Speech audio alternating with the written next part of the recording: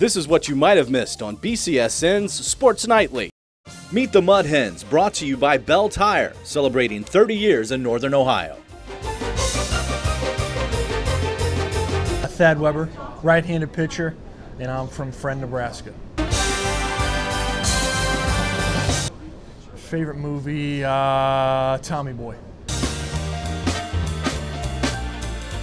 Watch a lot of HGTV, which that's probably ages me out of a lot of people. I like that kind of stuff. It's like Property Brothers. Will Ferrell.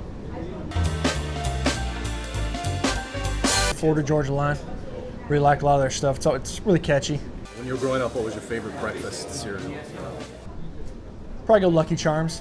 And I'm that guy who's gonna eat all the non-marshmallow stuff, save all the marshmallows to the end, and take care of those at the end. When you were in school, what was your favorite subject? Science. Yeah, big science guy. I've always really liked science.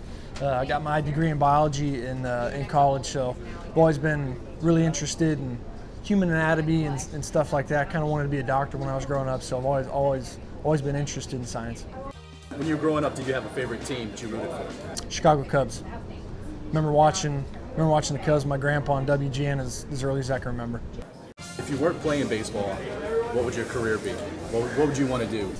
Probably coaching, teaching, something like that. If you owned a minor league baseball team, what would be the first thing you'd do? Probably work on paying the players more. I think a lot of people don't understand what it's like for players coming out. I mean, it's kind of a big deal now. It's been brought to the forefront a little bit, but a lot of people don't understand, the struggle financially, especially when players are coming up through the minor leagues. So I would try and make it, I'm not saying we got to make a lot of money, but, something that makes it a little bit easier on guys when they're coming up, through the ranks. If you were stranded on a desert island, you could pick 3 people, dead or alive, to be stranded with. Who would you pick? I don't know, my wife. Chris Farley, and I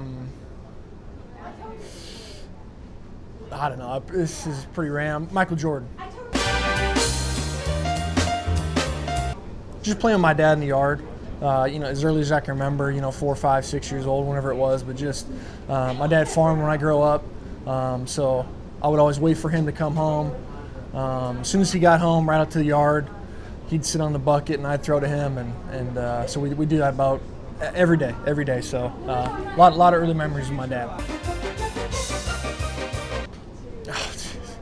I was married at the time and had a young daughter, so I'm sure it's probably something that had to do with that. Diapers, probably something like that.